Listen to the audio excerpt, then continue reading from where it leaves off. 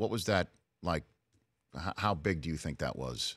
I think at the moment, I was just really pissed we were losing to Miami. So I remember not being happy with our team.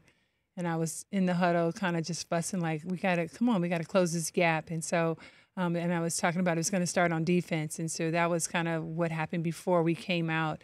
And we were on defense, and my teammate got that pass, and she outlet it to me. And I'm like, I was trying to think of what I could do to inspire my teammates, really. That was what was in my head. And so I'm like, I got to go for it, you know. So she threw it to me, and I dunked it.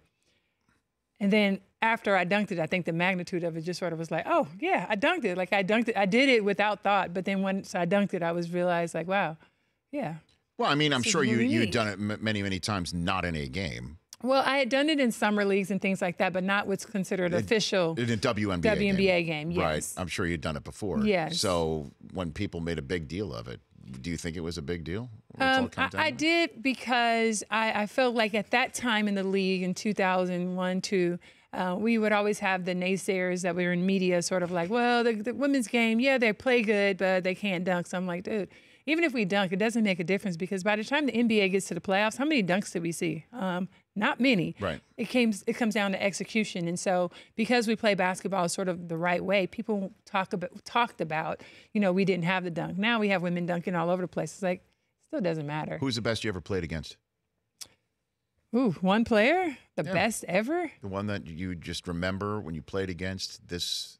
I would probably have to say a list of people. Diana Taurasi, Cynthia Cooper. I always think about the positions that I didn't play that we couldn't stop them. And I'm like, we're going to lose because we can't shut that one player down.